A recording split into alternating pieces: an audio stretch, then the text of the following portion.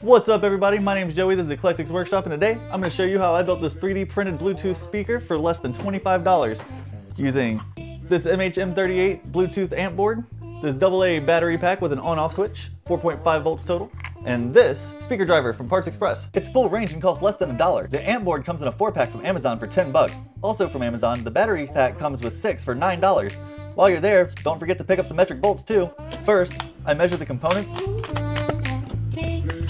Then I designed the enclosure in Fusion 360. Next, we print. This will take a while. For now, I'm gonna get cracking on these electronics.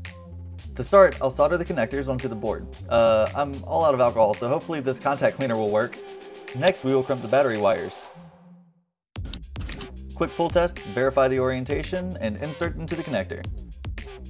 Now I need the crimps for the speaker. We also need it bridged to mono. To do this, we crimp onto one positive wire and cut off the negative wire. Then we cut off the positive wire and crimp onto the negative wire of the other connector. Hey, look at that, the print's done.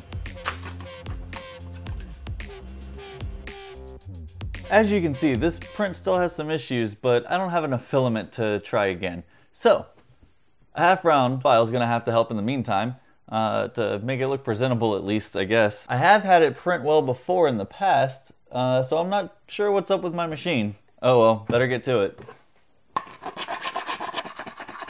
Wait a second, I should be printing the seal while I'm doing this. That'd be way more productive. Duh.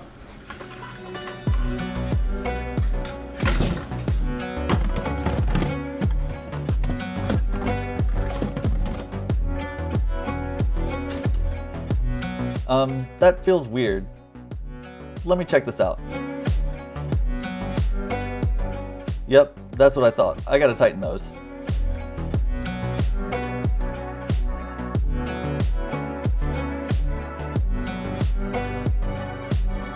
Much better.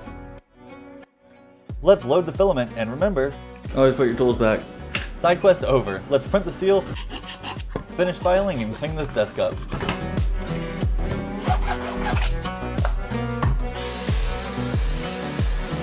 Alright, now that I'm done with that, and all of this fits together nicely, the TPU seal is actually done, so let's go check on that. There we go. Hopefully it fits. Oh yeah, nice. I used the bolts to cut the threads, and because it was such a bad print, all but one of the standoffs broke. Luckily, the holes go deep enough, so this should still work. Now that the speaker is mounted, let's hook it up and do a quick test.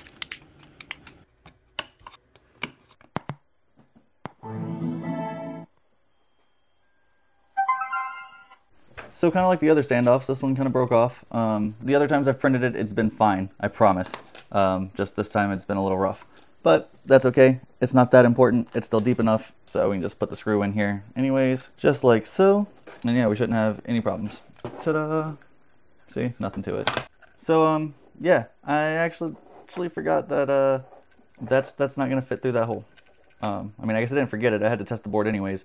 But yeah, I'm gonna have to take the crimps out and hopefully they'll fit through individually. Let's see. They didn't. So now I have to recrimp these wires. Then the battery pack is just a press fit. So I was about to record the next part of this, and I turned this on and it has this really high-pitched, awful noise. Let me see if you can hear that.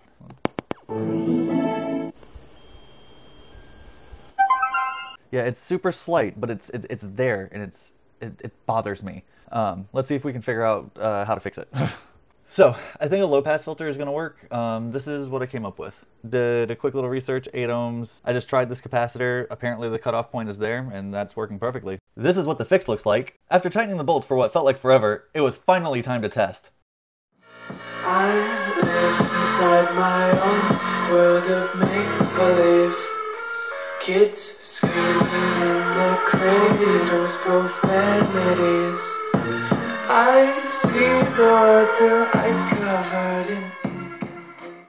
Even though we had a few hiccups, I think that this project was an overwhelming success. I also built a dual speaker version with a rechargeable battery, so let me know if you're interested in seeing that.